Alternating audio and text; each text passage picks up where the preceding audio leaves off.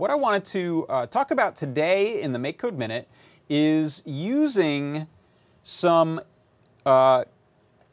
comparisons to tell when a couple of different sensors are in different states. So what you can tell here is I have essentially 4 different states, and what I'm measuring are my light meter and my temperature sensor.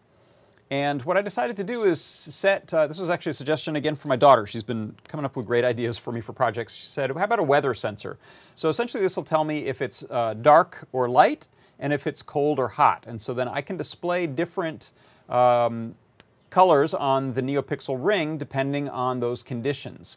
So what I have are these 4 different conditional statements. So I'm checking, and each of these is a pair of conditions that are being checked. So I'm first setting, the first condition is going to check if the light level is less than a certain value, which I'm calling the light target, and I've set that up here at a value of 90. And the temperature in Fahrenheit is less than my temperature target, which I set to 80 degrees, then it's going to be yellow. And so the nice thing is here, right here in the simulator, if I expand this so you can see it nice and big, you'll see that we have a little virtual light sensor slider and temperature sensor slider. So as you can see, when it gets over 80 degrees and it's dark, I get a blue lighting set. If it's light out, it's going to be red.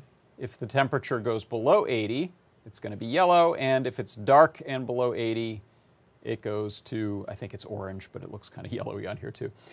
So this is something that you can apply to a lot of different things, not just the sensors on the board, but different combinations of button presses. And it could be more than just 2. You can extend these. They'll get wider and wider and wider. But if you look right inside of the logic section, we have all we need here, these if statements, which you can expand, and these comparisons, which you can stack multiples of these inside of each other. So you can see we can have comparisons going on. We can have these Booleans like and or going on. So these can get really big and really wide, but they're fantastic for building the logic to do things like compare a couple things and give you a state based on those comparisons. And so that is your MakeCode Minute.